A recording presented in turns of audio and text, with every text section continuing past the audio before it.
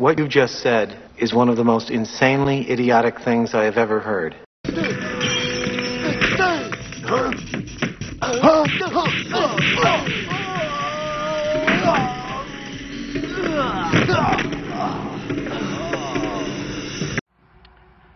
I just figured out why Jesus being a fictional character is a necessary element of atheistic philosophy. Atheistic philosophy, otherwise known as reality. We know Jesus is a fictional character because we know Perseus is a fictional character. We know Quetzalcoatl is a fictional character. Therefore, we know Jesus is a fictional character. If anybody out there believes Jesus is not a fictional character, step up, show your evidence,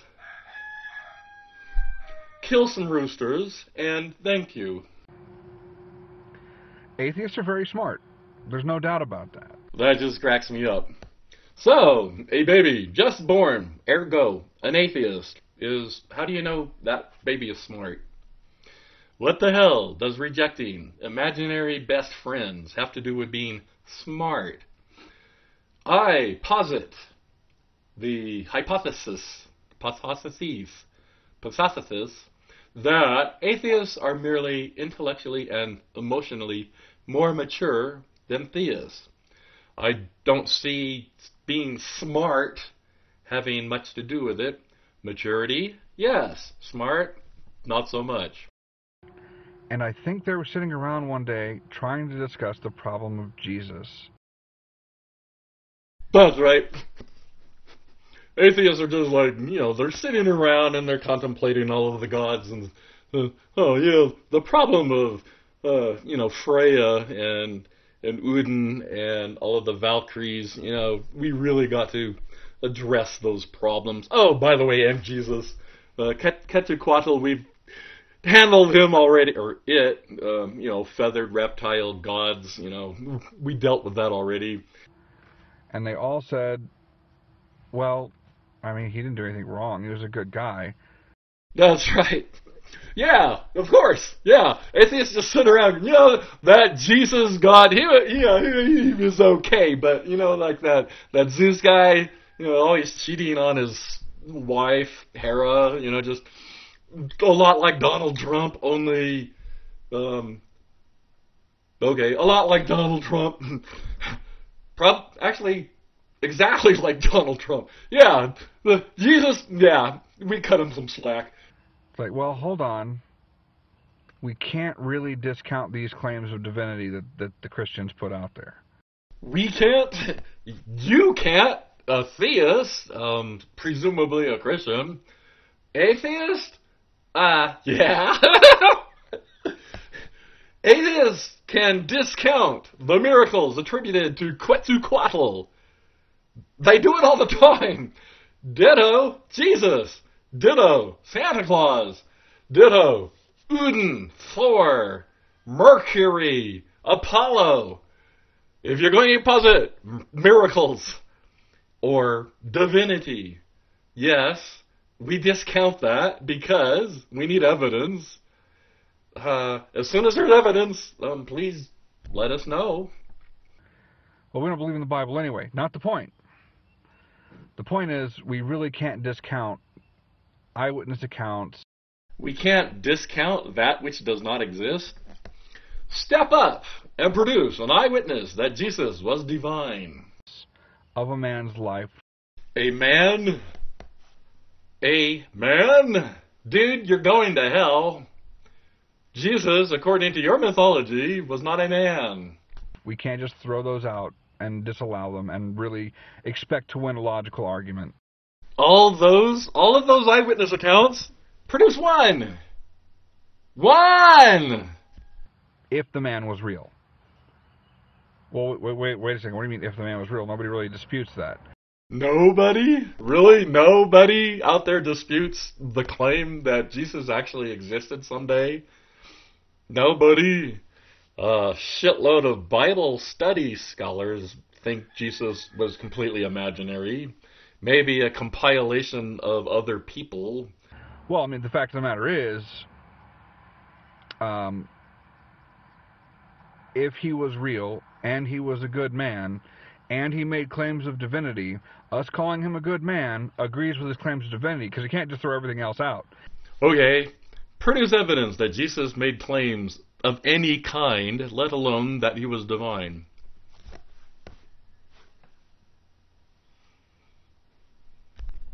How can we discount, as atheists, that which does not exist?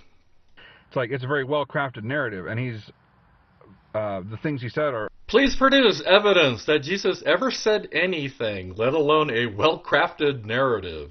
...are very deep and meaningful, insightful, and important. And so, there's no way to justify that he was completely crazy, but he said all these deeply meaningful, important things. And you know that how? Please produce evidence that Jesus ever said anything, let alone anything important. And we can't completely discount the claims of divinity because they're there. That just cracks me up. Dude, if it is true for the Jesus God, then it is also true for the Hercules God. How is this not bloody, blatantly obvious to everybody? Culturally, they're there. Therefore, the elephant god Ganshi, since it's a cultural god, and there's a shitload of stories about that god, therefore, that god is real and divine, and atheists can't discount that. Ditto Christians. By your... I'm sorry, I almost used the word logic. By your... I'm sorry, I'm trying to be nice here. Everything that you have said about your favorite god applies to all of the others. Is this not obvious to the meanest understanding? Mythologically, and I mean the fulfilled prophecies are there. Name one. Good luck with that, by the way. So, we only have one narrative here, guys. Well, wait, why? We can't agree that Jesus was a real person and that he wasn't God? No, not if you said so, because if he wasn't God, now we've got this problem of we can't say he's a good person. Why? Because the man was crazy. Produce evidence Jesus ever said anything. We are still waiting. Or many was evil. I mean, C.S. Lewis had a pretty good point. So how do we deal with that liar, lunatic, or lord? Or mistaken, misquoted, or myth. Oops. Philosophy. Well, all we can do is say he never existed in the first place. Produce evidence that he did. That first century Jews just made him up. Jews. You just said that the Jews created Jesus mythology. Have you ever heard of the Greeks? Have you ever wondered why the Christian Testament was written in Greek and not Hebrew? Wholesale, from whole cloth, just completely made him up. No atheist says that. No Bible scholar says that. Why are you attacking a position that nobody is defending? Oh, I know! It's so much easier that way, isn't it? And he never existed because that's the only ground we can stand on. It's the only ground that works. Except if he was mythology mistaken or misquoted. Oops. I did it again. Oh, so sorry. Put some ice on it. Because we can't say he's God, and if he wasn't God, then the Pharisees were right to kill him. I'm sorry, Pharisees? Roman Pharisees? Your paper god says that Jesus was killed by Romans, not Pharisees? Why do I have to tell you that when you could read your own paper god yourself? Because he was a blasphemer trying to lead a religious rebellion, and thousands of people were flocking to him. They had to kill him. And if we say that the Jews were right, we're agreeing that God exists. Dude, please name one atheist, just one out there, who denies that the stories about Jesus exist. That blasphemy is a sin punishable by death. We can't do that either. Because blasphemy is not something anybody should die for if God doesn't exist, so we can't agree with them there.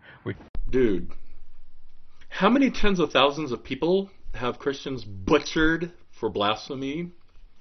In the United States, Christians were butchering other Christians for blasphemy. If your gods exist, what does that have to do with blasphemy? Blasphemy exists because people like you hate the fact that other people don't agree with them. That is called blasphemy. And your cult has butchered a hell of a lot of people for blasphemy. Has absolutely nothing at all to do with the gods existing or not. Why do I have to explain this when it is so fucking obvious that when somebody blasphemies something, or somebody, or a god, it's never a god that punishes the blasphemer? Can agree that that was the right call for them to do, but we can't say it makes Jesus bad. But if Jesus wasn't bad, we have to deal with the fact that he also said he was God, or God's equivalent. Round and around we go.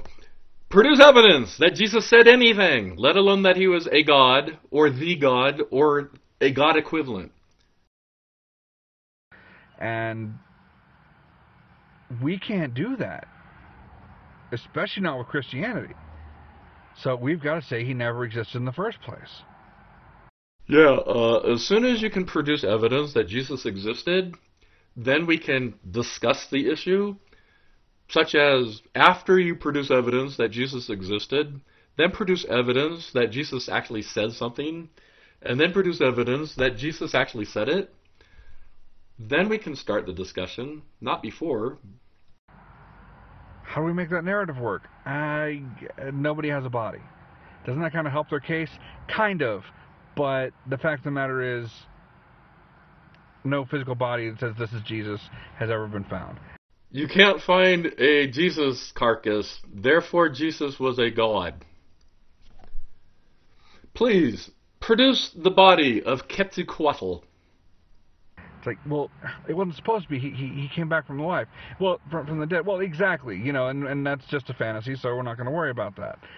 Yeah. Right. And... okay, we agree. Why didn't you start with that, dude? You could have saved us 10 minutes. I'm saying the whole thing is fantasy. They just made him all up from the beginning. Jesus Christ never existed. The man didn't live. He didn't die, and he wasn't crucified. Yes, that's how it works. As soon as you produce evidence, then we can look at it. Until then, dismissed. Are you saying all of the stories about Indra must be true because it's written down and it's older? Those stories are older than your mythology.